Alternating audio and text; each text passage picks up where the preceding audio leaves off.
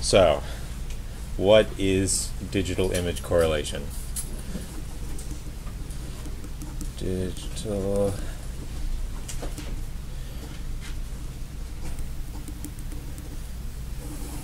So in general, this is a very powerful technique that's being used kind of all over industry right now because of its generality and kind of the algorithms that are developing now to process these images. But basically, in its simplest form, you're tracking a random speckle pattern on a sample around in space to measure displacements, which then you use to calculate strain.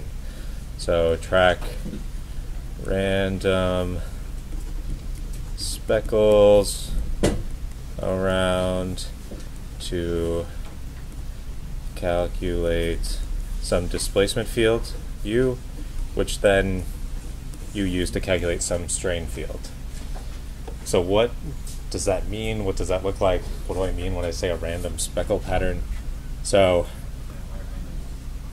it's a good question. I'll show you in a little bit. First, I want to show some actual examples of digital image correlation. If it switches to my laptop, which of course this thing never works when I want it to. Switch.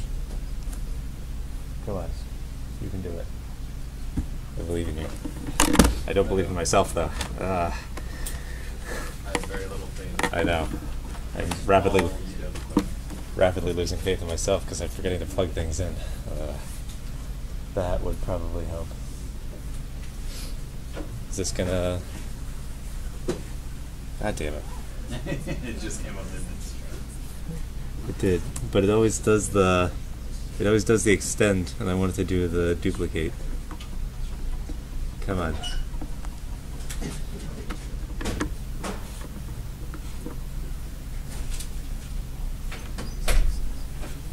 Oh, come on, you're there. There we go. All right, so digital image correlation. I'll post these slides to Canvas, but in general, you're creating some sort of a random speckle pattern on a material. So you may have seen some type of image like this before, but the idea is you're creating a random black and white dot speckle. There's a few qualities that it needs to have. Yeah. Is that supposed to be the plate with a hole in the center? Yeah, this is a plate with a hole in the center. This is an actual sample, I think. The gradient is there for like something in the background is fuzzy.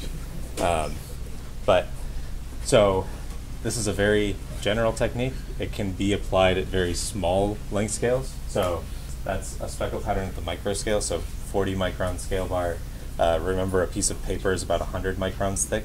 So the speckle is very, very tiny there, using some sort of nano speckle dots. And you can still use that to track the points around in space, or you can apply it to big stuff. So this is a turbine blade that you're then basically you paint on dots with a very coarse paintbrush. So mathematically, you're taking some speckle pattern, trying to correlate the image as it deforms back and forth, but that doesn't necessarily change depending on how big the sample is. So you can use it at big scales, you can use it at small scales, you can do it for dynamic testing, you can do it for quasi-static testing, so long as you have a camera with the right resolution to capture this sort of an image and to capture it at the speed that you want. So I'm going to show a couple videos that show kind of what's going on. If it wants to... Come on. There we go. Jeez. So this is a uniaxial tension bar with a DIC speckle pattern on it being deformed. What we're plotting now is the strain. Oh, what is going on? There we go. So before this thing, it broke. Damn. So it's on a loop, so it'll keep going. But it's plotting the strain pattern basically. So now before failure happens, you can start to see failure localizing there. And so that's, remember in the first lab, I had asked why can't you take the engineering strain? Why can't you assume it's uniform? Because here before failure happens, you have a whole bunch of strain localizing. And DIC is actually a technique where you can see where that localization happens and the amount of strain that localizes there prior to failure. uniaxial tension is kind of a simple one. You can also use it for doing crack fields, which is a more interesting one. So this is what we'll be talking about, I think, tomorrow and into next week, but the stress concentration around a plate with a crack in it. So you can see these kind of crazy, almost butterfly-y stress concentrations that are coming up around the tip, and eventually that thing will break. Eventually. Maybe. There it goes. So DIC in general is a very powerful technique for imaging strain fields in materials. There's a lot of problems with it and a lot of drawbacks with it that you kind of have to be aware of when using the technique. So today I'll talk about generally how it works and then what some of those drawbacks are, and all the things to keep in mind when doing it. I also have this, let's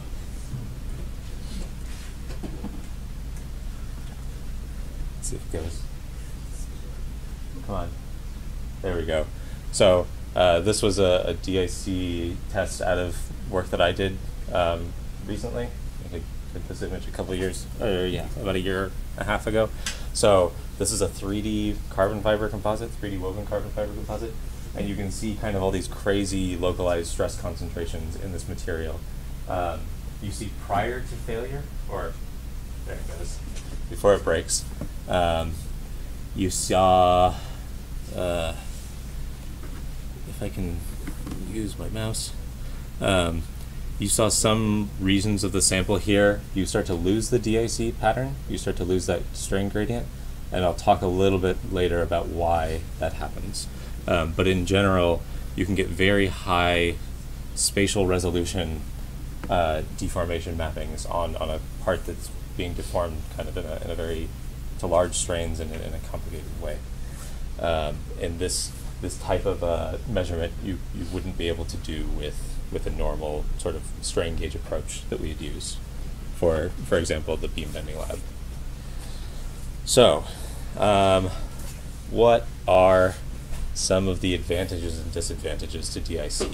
So, advantages, the pros, it's large area strain mapping, area strain map.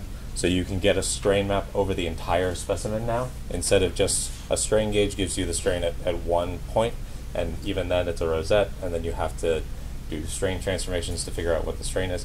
Here, you're tracking particles arbitrarily on a surface, so you can get the whole surface area kind of all simultaneously without any strain gauges or anything. It's non-contact. So when we're applying these sorts of strain maps, there's a few different ways you can do it, but the simplest being you can just spray paint your sample and get some sort of a random speckle. You could even, if the sample was big enough, you could kind of paint dots, or you could use a printer with transfer paper. You could get a roll with some random speckle and roll dots onto your sample. There's a whole bunch of ways to kind of get that pattern there, so long as you can get some sort of a random pattern.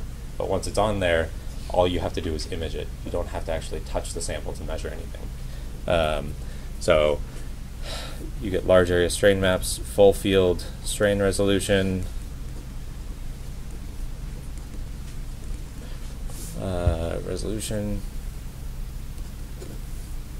so you can get all the strain components, the EX, EY, EZ, which in the lab you'll see later kind of how each of those pop out. EZ, EX, EY, EXY, because it's only a 2D. So the axial and the shear components of strain on your surface. It's independent of specimen size and loading rate. Independent of size and rate.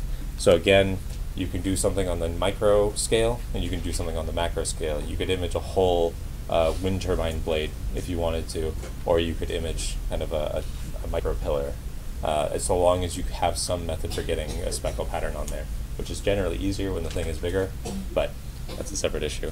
And in terms of rate, it doesn't matter if it's fast strain rate, it doesn't matter if it's slow strain rate, so long as you have a camera that's fast enough to capture images. And basically this is like thousands of strain gauges. So it's, instead of physically applying a whole bunch of strain gauges to a sample, now at every point you can figure out what the strain is, again, without actually doing this. Cons. So I'll go into detail in a little bit about exactly how these cons pop up, but it's very prone to noise and error, which I can write error. So this is, again, part of what you'll be seeing in the lab is, because it's an image-based technique and because there's noise around a pixel, an individual pixel, because camera resolutions aren't perfect, there can be a lot of noise in the system, and that noise then leads to error in your displacement and your strain measurement. They can be kind of difficult to get a good quality speckle pattern. Difficult to get good speckle. So I'll talk again a little bit about what makes a good speckle pattern and what makes it, and why you actually need it to be random, and why it can't just be like a nice grid of points. It's sensitive to parameter selection. Parameters. So I'll talk a little bit about what those parameters are, about exactly how these things are calibrated and how they're calculated, and you need a good camera and powerful software to do this analysis. So it has basically the potential to be a very powerful technique, but there are a lot of considerations that you have to make when doing measurements and when going through the process of analyzing DIC results. So let's talk about what image correlation actually is. So when I say digital image correlation, what is image correlation?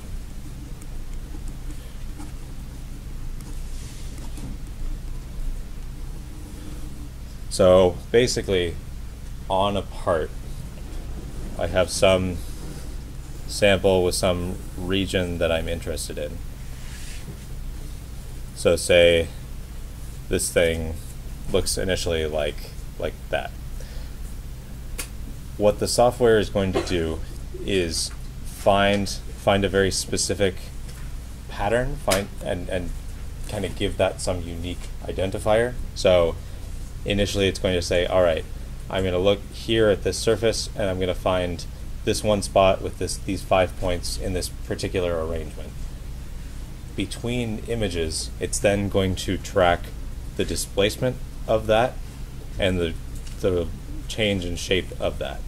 So if these 5 points then rotate and stretch out and bend and whatever, then image correlation tracks the motion from one position to the next position at a time tn to a time tn plus 1. And so it tries to find very distinct patterns.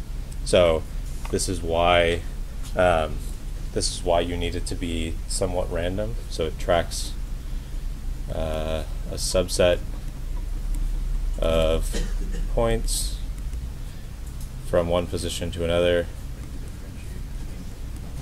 Yep. But in order to do that, it needs to be random. So there's a few qualities of a good pattern.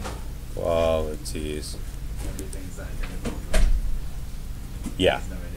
It's, if everything is identical, then it can't track unique patterns. Yeah. So if you had, say, like a grid of black dots or something, it would be difficult for it to track, because if one ends up in the place where another one was, then it could think it was like it hadn't moved at all or something like that. Yeah. So if I had a perfectly regular grid of dots, yeah, it tries to see that initial grid, Yeah. but then if that thing moves too fast, you end up with the same thing back at the same spot, so it could maybe not know that it moved at all. So you need to find unique subsets of points in this map. So if you have bigger and smaller and kind of oddly shaped blotches, then it's easier for it to track. Yep, it actually does help. Okay. There's getting a good DIC pattern is a little bit of an art and a science. There's papers on optimal DIC patterns and how they should look. I think in one of the YouTube videos that I showed, I'm going to run the risk of screwing this up. Oh, it worked. Cool. So here you see there's a grid of points here and another grid of points here, and they took those two and superimposed them to now get this sort of quasi-random pattern. It's not perfectly random, but it's random enough that you can still get a reasonable DIC pattern out of it. Ideally, you would take that on top of it, add slightly varying point sizes, and add slightly varying gray shades on top. So something like this is, I think, I recognize something like this out of ways that people have tried to make optimal random patterns, but it's a computer imaging thing. I don't really do research into it, Yeah. so I don't know exactly what makes this pattern optimal or not. But yeah, so there's a reason they're not just looking at that subset. It's that they're superimposing them on top of each other. People have written papers on that. There are, yeah. They're either math papers or computer vision papers. So they're all dense. And I don't know, you can try reading some if you're interested, but yeah. Okay, so qualities of a good DIC pattern. It needs to be non-repetitive, so quasi-random, non-repetitive. It needs to be isotropic, so that means it needs to be equally random in all directions, and it needs to have a high contrast. Because you're tracking points, you want it to be high black, high white. So you need to have a high contrast between the points, otherwise it's hard to recognize what is where. So an example of some of them, if I have a perfectly regular grid of points, this is repetitive.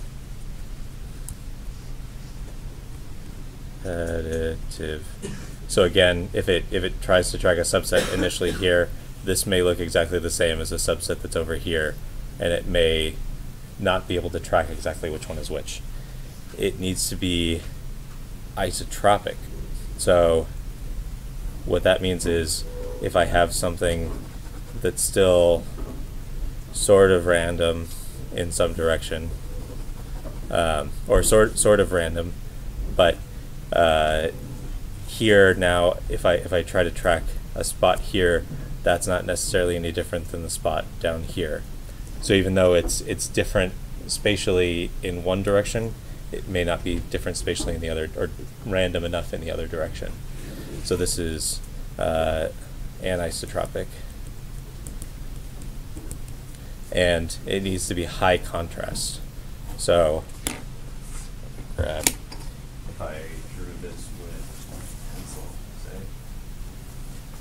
this will hopefully show up even better on the board. But if I then started to make a speckle pattern with a whole bunch of dots on there, can you see those dots at all? Sort of. But so now if you were trying to analyze the displacement of those dots with a computer program, it's not going to work very well. So that's be high contrast, something like this instead of something like this. So you can actually distinguish where individual splotches and pixels are.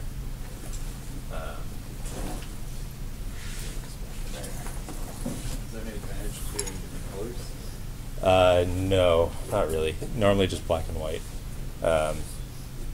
Yeah. Can you use like a camouflage pattern? Camouflage pattern would potentially work, but it need to be so you need to have small feature sizes relative to the camera, relative to the pixel, which I'll talk about in a minute. And then it would need to be, again, high contrast. So you could do like black and white camouflage, but it isn't really camouflage at that point. You're like a zebra, unless you're trying to camouflage with zebras. But yeah, something like that is potentially a good pattern.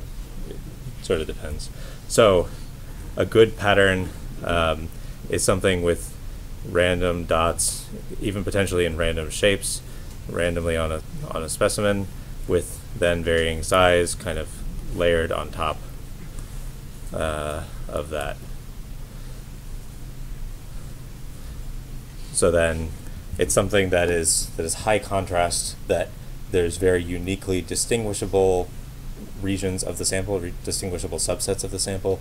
So this is low contrast. This is good. Probably not the best, but there's a few other things that you have to think about in terms of the image size, which I think I'll talk about in a little bit. So one other thing to think about. So this is kind of general qualities of a good pattern for image correlation. You also need to think about how much or how fast your pattern is moving. So it's trying to track, again, a point, some subset from point A to point B. So if your subset moves, so the subset has to move slowly and deform slowly, otherwise it can get lost. So you remember in the video that I showed, the one that I, the 3D composite, there was regions that just kind of disappeared, or gradient regions that disappeared. That's because the speckle pattern basically sheared and deformed too much. So if there's a crack that propagates through, for example, then the speckles that were there are now too far apart for it to recognize that it's the same pattern. You can play with the computer algorithm to recognize how much certain patterns have moved, but then if you make it too easy to recognize when points have moved far apart, then you may get other noise issues. So it's kind of a balancing issue. But in general, your pattern has to deform a little bit step to step and move a little bit step to step in order to track the points. So you can still do it at high strain rates as long as you have a very high capture rate camera. Okay, so what is it doing when it's actually calculating or measuring these displacements? So it's doing some displacement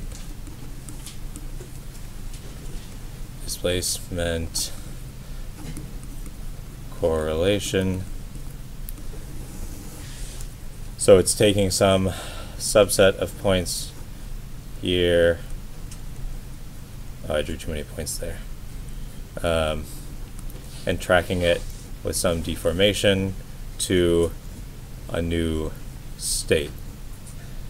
Dot, dot, dot, dot, dot, dot, dot. 3, 4. Sure. Something like that. I think that's the same number of points. So that deformation, because this is a 2D image, has some U and some V. So this is the displacement, basically the displacement of each point in the X direction and the displacement of each point in the Y direction. So then what it's doing between images is it's trying to correlate those two images. So there's some correlation function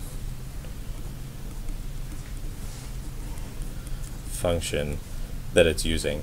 Some C, which is a function now of the displacement, the gradient of the displacements, du, dy, and the gradient of the displacements and the gradient of the displacements in the other direction, dv, dx, dv, dy.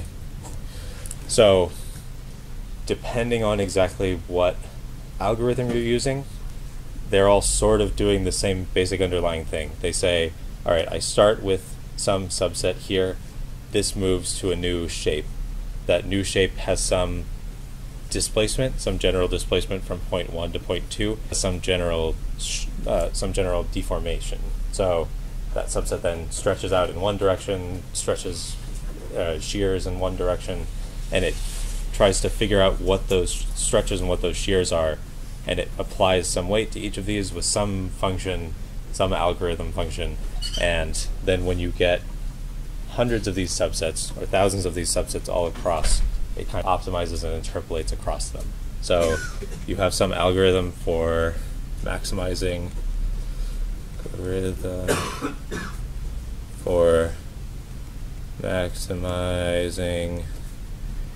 correlation between subsets, and then in the end what it's going to spit out, what it's looking for, is these deformation fields. So end result is it spits out some u, some v, du, dx, du, u,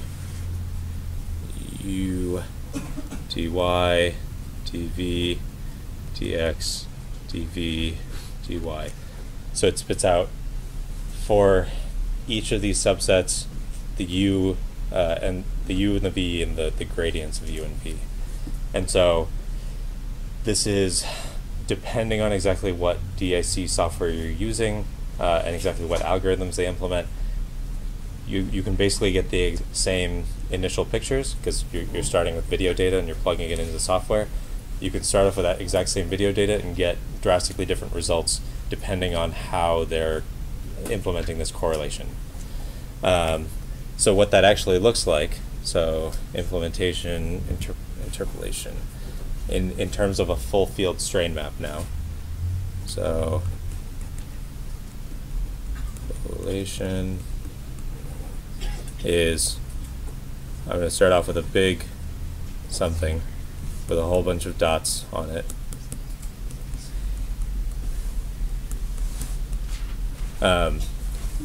And basically it's going to create a subset here, and then it's going to create another subset some distance on top of it. And it's going to have multiples of these subsets then layered kind of all over this sample in all sorts of different directions. Oh. There's a couple figures of merit now when it's doing this interpolation. So it tracks now. It does this step where it tracks a subset to a deformed state. Now it's tracking potentially hundreds or thousands of subsets all across, and between this it knows there has to be some continuity. So then you can do it. They normally apply some sort of smoothing functions to interpolate between different points so that you get then a smooth displacement field. And not only do you have to optimize for the displacement field of one subset, you optimize for the displacement field of the whole set of subsets. Yeah, and so practically, there's a couple things you need to know when you're doing this correlation, when you're doing it in the software side. So there's two main parameters you can play with, your L, and then from the centers of these points, the D. So the L here is the subset size,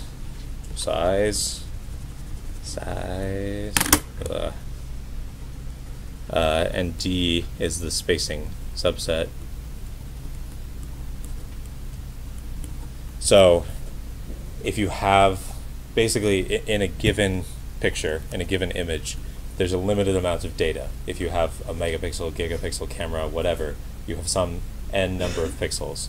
If you have a bigger subset, there's going to be more points inside of that to track, so you're going to be able to better figure out exactly what the displacement is, but you're also losing resolution because now there's a limited amount of space. So if my subset is large relative to my total picture size, I'm not going to get as much information out of it as if my image was small. So this is where kind of the art of DIC comes in. What you're looking for generally in each subset is you want to have ideally like 3 to 6 speckles per subset in order to track it properly. If you have 2, you can't figure out what the shears are. If you have 3, then you can actually figure out a deformation map. And then if you have more, you get a better quality subset that you can see. So you can track the displacement of those points better. And each so there's a limited number of pixel resolution for each camera. Ideally, you want each speckle to be around speckle size to be around 3 pixels, 3 to 5 pixels across. 3 to 5 pixels. So if a speckle size is only 1 pixel, then it's going to kind of get lost in the noise. But if the speckle diameter is about 3 pixels, then there'll be some contrast, and it'll actually be able to pick up the point, and it won't just get lost in the noise of the pixel. So then this changes if you're looking at a very big part. Again, remember, you have a limited number of pixels in your camera. If you're looking at a very big part, your pixels then need to be relatively large relative to the size of the pixels of your camera. If you're looking at something super tiny, then the spots need to be super tiny again, because you're aiming now for roughly the same pixel size of the spot relative to your camera size. So there's a couple, I think. So now bigger subsets, and bigger pixels go to loss resolution. Because now, say, imagine your image was maybe this big, and your pixels now or your speckles are this big in your image. You're not going to be able to pull a whole lot of information out of there because the speckles are large relative to your total image size. So the smaller the pixels are, the better quality you can get, but they still need to be bigger than, the smaller the speckles are, the better resolution you can get. The individual speckles still have to be big enough to actually image with your camera. So what this all ends up doing is then you're calculating a strain map. So I don't really need one more note. So in the end, let's draw this. End result, you're trying to strain. So if you remember from, I think, maybe the second or third week when we were talking about strains, now we can define our strains in different directions to be that gradient, du dx, epsilon y is dv dy, and epsilon xy is 1/2 du dy plus dv dx. So this is, again, our general definition of strain, which only comes from displacement. So we're taking that displacement field in the software. Once we figure out what these values of du, dv, and their gradients are, we can plug that in to find strain. So this is sort of the general process for how DIC works and some of the considerations you have to make.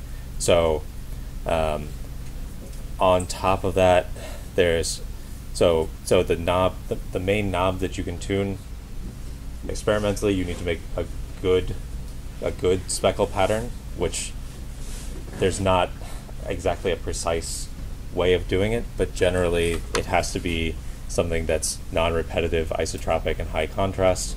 And then the pixel sizes in it the speckle size should be small relative to the pixel size, so around 3 to 5 pixels.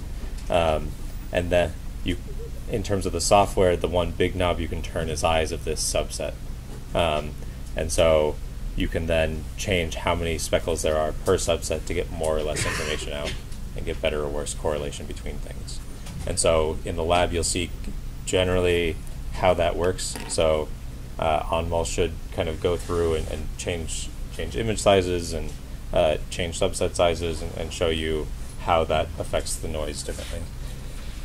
So, questions on that? If not, I'm going to jump into the lab for this week. Okay, cool. So, the lab for this week. Oh, this is gonna. How am I gonna? Oh, come on. Screw it. You were staying there. Okay. I don't know why they made this cable like the exact length that it needs to be to just plug in over there. And so I can't move my computer at all. And I don't want to yank it out because I don't want to screw up all the other electronics that are in there. So Yeah. that screen's on a swivel. You can move the attached screen to your left. Yeah. So Your laptop on the right. the screen can move. Yeah, I can. Then I'm kind of hiding in the corner a little bit. But, let's try not to ruin everything. There we go. All right. Cool. This is a little bit better.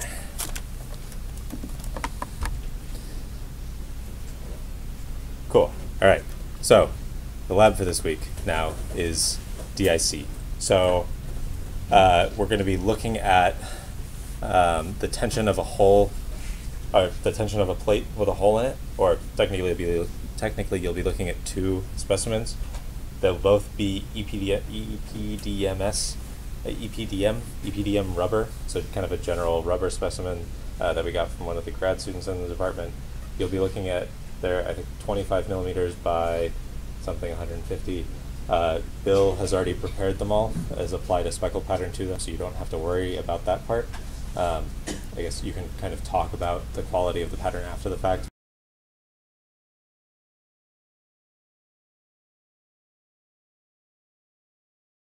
Trying to make your own good or bad quality pattern. You'll be looking at one specimen without a hole, and then one specimen with a small, I think 4 millimeter hole, 4 point something. There's the theory that we had talked about yesterday for the stress concentration around a hole, or plate with a hole in it. And again, you have that 3 sigma infinity and minus sigma infinity stress concentration here at the top and right and left side. So what you'll be getting out of this DIC result, of the DIC thing. So EPDM rubber, specimen size, one with a hole. There's a DIC camera in the lab. I don't know if you noticed, but there was kind of a box that was normally shoved up high on the Instron system. That box is actually a camera that's used for DIC. So there's that DIC camera. You'll have some rubber specimen with some clamped grips in there to do the test. You'll take that sample, pull on it, and it'll spit out a strain map. So what you then need to do is, we're giving you a couple things. So here's an example of good and bad speckle patterns. There's a couple things that you'll need to do. So basically you'll have, a specimen with and without a hole, you'll be looking at then, remember it's spitting out strain, you'll be looking at the strain maps. So you need to plot the general load displacement curve for the samples and figure out the applied strain and applied stresses. Use those applied strains and stresses to figure out what the theoretical, or use those applied stresses to figure out what the theoretical strains would be in the sample without a hole and in the sample with a hole. In the lab, we're giving you, so we gave you some MATLAB code, which, let's see if I can connect to the remote desktop, if that works. So we gave you some MATLAB code to do the contour plot of the strain. So the one that I had shown yesterday in class, let's get that going, wherever that wants to go. So basically you'll have in a hole in a sheet without a hole, there should be no stress concentration through it. You should be theoretically getting a uniform strain through the whole thing. That's not actually the case because of the noise associated with the IC. So you'll be looking at then that unholed specimen, the specimen without a hole, to figure out what the noise floor is. So you say, all right, if I'm applying 10 MPa of stress, I should get some strain in the transverse direction because of Poisson's ratio, and some strain axially because that's the direction I'm stretching it in. Take what those values are theoretically, and you'll have some error above and below that just from the DIC measurement itself. That's kind of your noise floor, the error floor. Then around the whole of the plate, you should see some stress concentrations. So ideally, those would be 3 and -1. Realistically, that may not be what they are. So you'll have to go and think about that may not be the case. Use the error, the noise floor from the hole without the specimen without a hole as a comparison, and then think about kind of where our theory is, why that theory may break down, and explain that all in the lab. We gave you, so on the specimen, we're giving you, basically you can define something called a virtual strain gauge in the software. So on top of the speckle pattern, the speckle pattern gives you a total gradient map, deformation map, but what we'll do on top of that is apply some virtual strain gauges, or Unmul will apply some virtual strain gauges where it'll actually spit out data that you can use. So it would be as if you actually had a strain gauge here experimentally. It'll spit out that EX, EY, EZ, or it'll be like if you had a strain rosette, I guess, except you don't have to worry about strain transformations. It'll spit out EY, EZ. For each of those points, you need to figure out theoretically what the strains would be at that point, given the stress distribution, or given the stress in the sample, and then compare that to a theoretical measurement. So we'll have you do this at 2 different strains.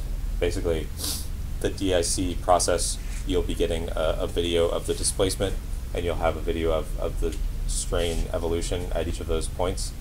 We want you to take 2 snapshots out of that. One snapshot at a low strain, so one snapshot at around less than 5% applied strain, and one snapshot at a large applied strain. I think total we're going up to 30%-ish, but you can kind of take it anywhere in there. And compare then from our small strain linear elastic hole in a plate calculations what the difference is between those, between your experimental measurements and your theoretical plot. We're giving you on the site, on Canvas, we gave you some code for a hole in a plate, which this now should work. Let's change the folder. So all of you are familiar with MATLAB. You've all used it at some point in the past, hopefully. Is there anybody who hasn't? Who's never worked with MATLAB at all? Okay, cool. So the code should hopefully be pretty plug and play. There's a few parameters here at the beginning that you can mess with. Your region of interest, width and height, your hole radius. These are non-dimensional because it doesn't really matter what their total size is. It's just relative ratios for plotting, for comparing to your experimental sample. But what this will then spit out is these strain maps.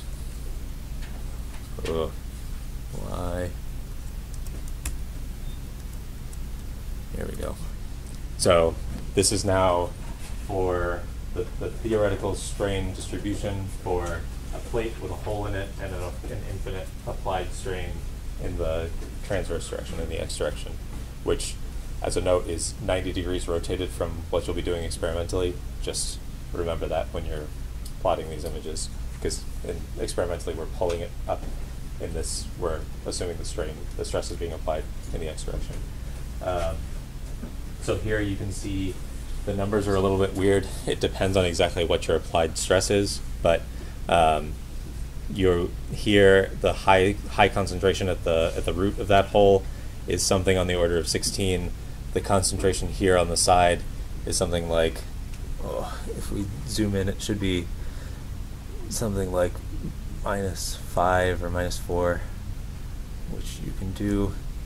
These are contour plots in MATLAB. There we go. -5, -6, and the high point here is around 15, 16. So there's still that factor of 3 difference theoretically in the strain, but it's maybe a little bit less clean than just the stress plot. So you can use then here in your theoretical calculations, we want you to actually plug in some value, basically plug in the positions into those stress formulations. Use 3D Hooke's law to transform that into strain, similar to what you had done for the bending lab, and plot those, and put those values here with what their error is. But you can use the values you're getting from this plot as a point of comparison. So this should hopefully be correct. I think we checked it once through, but if you find any errors, let me know. In the code, you also have so it basically calculates stress, the radial and the radial and the hoop stress and the shear stress, converts that to Cartesian stress, and then calculates strain out of it. You can basically follow that same process when you're calculating calculating these points out here. Yeah, and so you'll have in the lab a plot of load displacement for the hole, for the plates with and without a hole. You'll then have 6 contour plots. So we'll be giving you video data for the EX, EY, and EXY strains on the thing. You'll plot that against these theoretical plots for those 2 applied stresses that you're using, and then you'll have basically a table of all of these results, of all these virtual strain gauges that you'll compare experiment to theory for. We tried to give bulleted discussion points again. So these are bulleted results points and bulleted discussion points that you should be including in the lab. There's a lot in this one, so we tried to kind of guide you through the process as much as we could. I know there's inevitably going to be some problems in there, so please start early and feel free to come ask me questions on things. But all right, good luck, have fun.